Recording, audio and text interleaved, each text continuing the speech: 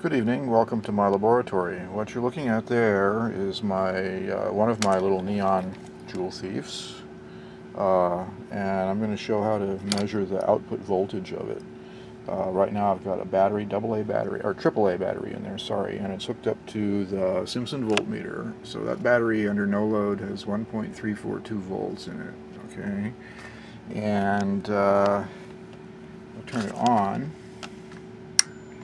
And I think you can see that the neon is glowing brightly, and my Fluke is chuckling away.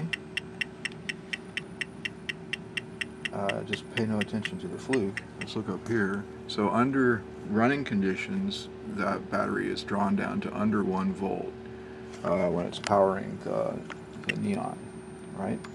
Okay, so let's turn that off now, and we'll disconnect the neon by pulling one of the leads out of the terminal block. Okay, so the neon is no longer connected. Still have the little rectifier diode in there. Now, the Fluke is set to the DC voltage setting and auto volt ranging, and right now it's showing 224 millivolts, and it's measuring that voltage on this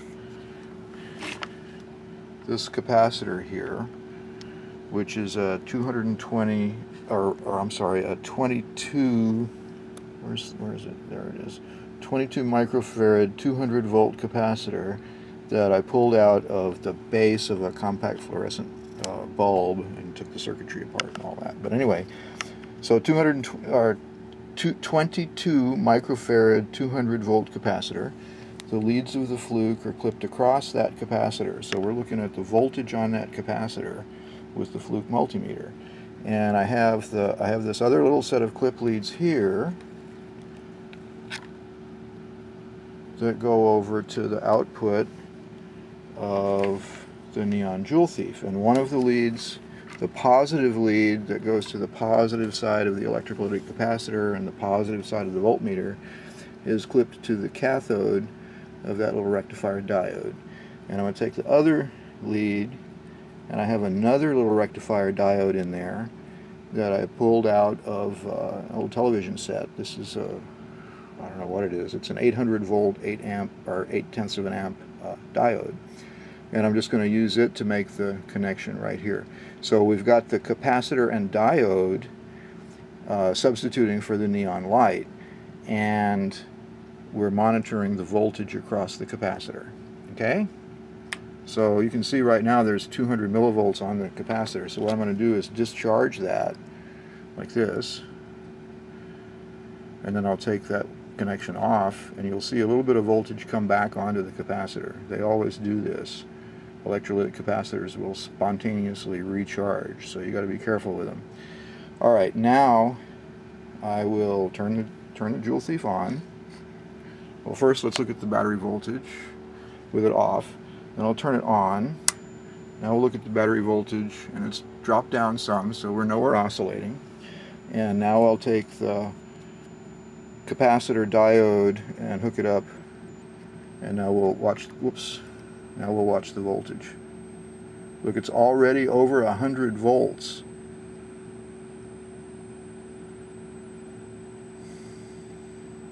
That's a 200 volt capacitor, so I'm stopping. I got a bad connection, sorry. So I'm stopping right there. Okay, now I'm going to discharge that capacitor. See a little spark?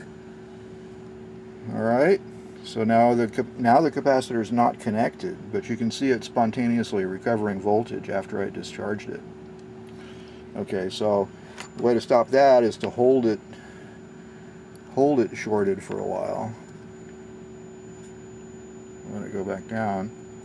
Then when you break the connection, it'll still recharge itself, but not quite so much as before.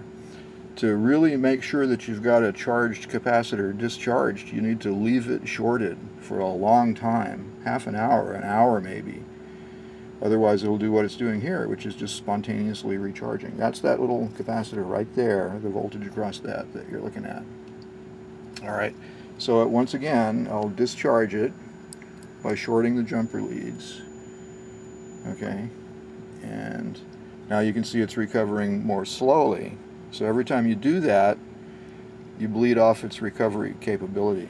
But we're here to measure the output of this Joule thief. So once again, I'm going to touch the cathode of this diode to the anode of that diode. By the time the Fluke auto ranges, we're already up to 80 volts. 138, 145, 150, 160. Those are volts, dude. And it's still going up, but I don't want to exceed the voltage of the capacitor. Okay.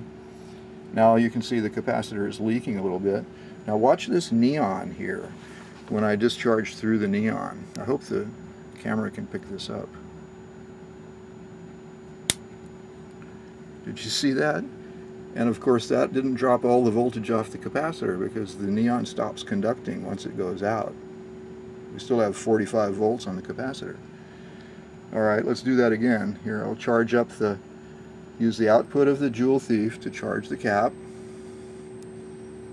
And this is all happening at 837 millivolts input, 170 volts, 185, 190, 200, that's the limit on the cap. Alright, and you can see that voltage bleeds off, but it's still respectably on that cap. You could take that cap somewhere else and run another circuit on it if you wanted to, with all that voltage on there. Alright, now we'll discharge through the neon again. Wow, that's a bright blue flash. And again we wound up with 45 or 50 volts, 54 volts still on the capacitor. Okay, I'll turn this off now. Alright, so that's charging a capacitor with the rectified output of a neon Joule thief with an input voltage of 840 millivolts. We got up to over 200 volts on that 22 microfarad capacitor in just a matter of seconds. And I don't know how high it'll go. I haven't tried it with a higher voltage capacitor yet. Thank you for watching.